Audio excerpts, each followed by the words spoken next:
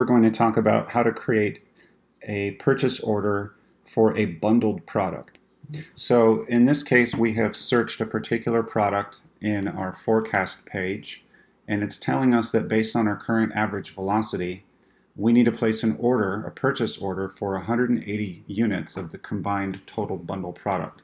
So let's go ahead and click this green button, and I'll walk you through how the purchase order system works. SoStock will automatically generate a purchase order workflow, and then it'll actually create the purchase order. So the first thing we're going to do, of course, is name the PO. So this bundled product, for every single one of the bundles that we sell, there is one of these and two of these sub-products. So the system's telling us to order 180 of these and 360 of these. The only issue is that we already have a lot of this inventory in stock, so we don't actually need to order those. We only need to order these. And then when it gets to the warehouse or the prep center, we want to instruct the prep center to bundle them per, one of these per every two of these. So in other words, we don't need to place an order for this inventory. So right now, the way the system's set up is we have to manually track that separately, and we have to remove that portion of the purchase order. In the future, we have updates happening all the time, and one of our updates that's coming down the pipeline is to automate that, to track the inventory of each sub-product, and then to automate the bundling of that and deducting it here.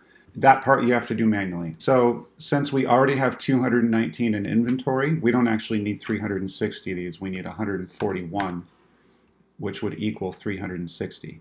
Obviously, if your supplier has a minimum order quantity in MOQ, you would just place that amount and store the rest in your inventory.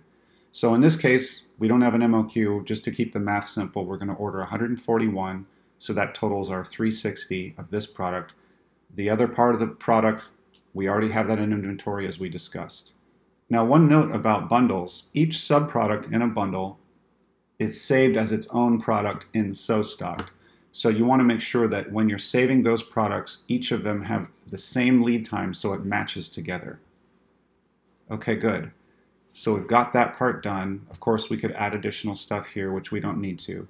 Let's just go to the next page. I'm going to save and preview. So now that purchase order is saved, and now we're going to the work order section. So once this inventory arrives at our warehouse or our prep center, we need to give instructions to the prep center to take existing inventory, bundle it with this new inventory we purchased, etc. So it says, well, we know that there's 141 of these that we just ordered that's coming in. This is the total number of bundled products here, and then down here you can see it's one of these for every two of these, and it gives the total numbers here. So these are the instructions to the warehouse. So this is just confirming that we're sending all 180 of those bundled products to Amazon, and here is our transfer time from the warehouse into Amazon.